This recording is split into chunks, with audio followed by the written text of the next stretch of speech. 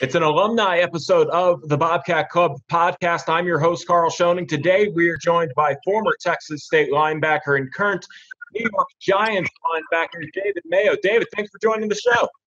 Yeah, thanks for having me.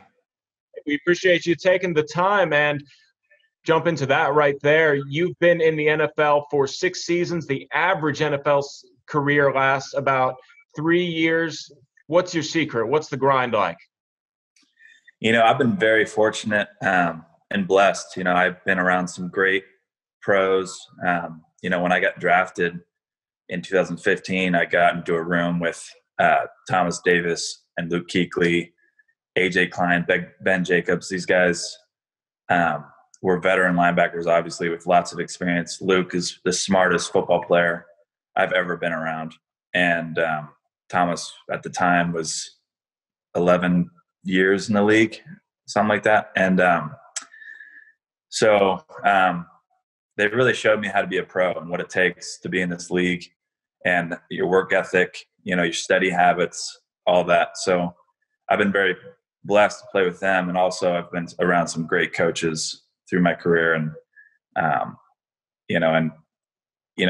when you enter the NFL, your days are numbered. It's just, everyone knows that. It's just extremely competitive. Every year there's new guys, there's new talent. And you really just have to go out and prove it every day. You can't get comfortable in this league. And, that's something that I really took to heart. When I first got drafted, I was kind of a nervous wreck. Honestly, I was like, I entered a room, we drafted Shaq Thompson in the first round when I got drafted. And then we had all these veteran linebackers that were all performing so well. And I was like, and I was, you don't want to do this during camp, but you're counting the room. Okay, so we're going to keep like 6 linebackers, and I was just like, I don't know how I'm going to make this team. I was just, man, I could not believe it. But, I just kept my head down, kept working, and just fought through it. I ended up making the team. And then, every day since then, it's just, you got to prove it. You got to prove it every day. And good on you for proving it with somebody like Luke Kuechly ahead of you and minutes being short, but you made your way to New York and you just signed a 3-year extension there. Obviously, things are a little bit crazy, but how are you preparing for this upcoming season with the Giants? Yeah, it's definitely different, and everyone's going through it. And, I was training out here, but obviously the facility's closed. So now I'm forced to train at home, and it's just different. I don't have all the equipment that a normal gym would have, but I have enough stuff to get going, and obviously field work. You don't need much for that. You basically just need a pair of cleats and you can get a lot of work in. So, it's been good for me. Luckily for me, I got a trainer that's willing to come out and train me one-on-one. Obviously, we're staying safe and being extremely clean, but it's been challenging. And, moving forward, we're all kind of learning as we go. It's going to be,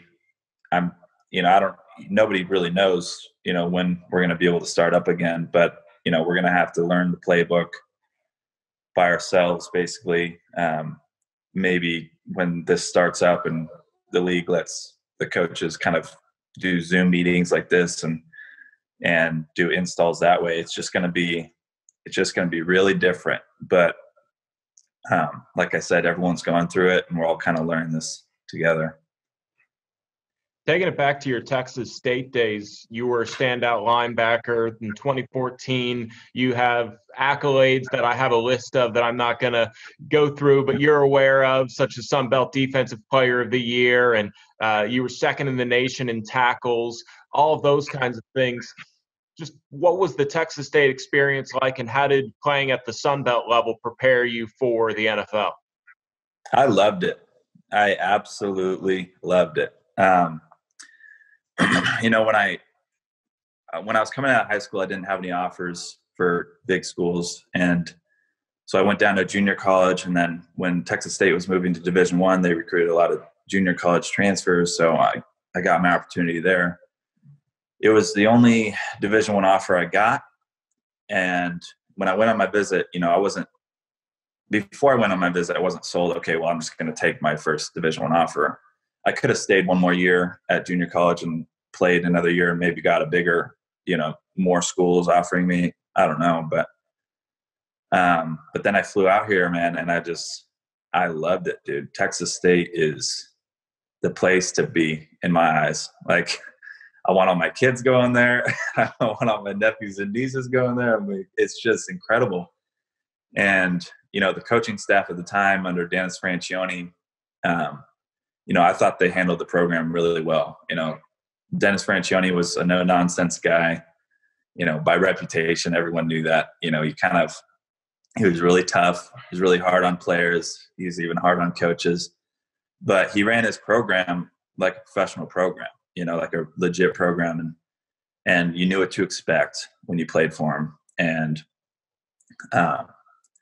he just held everybody to a really high standard.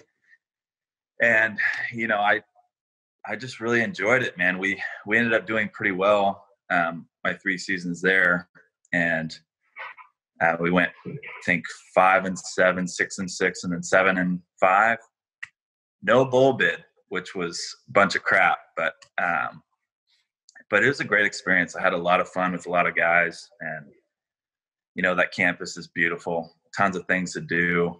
And like I said, when I was there, the program was run like a professional program.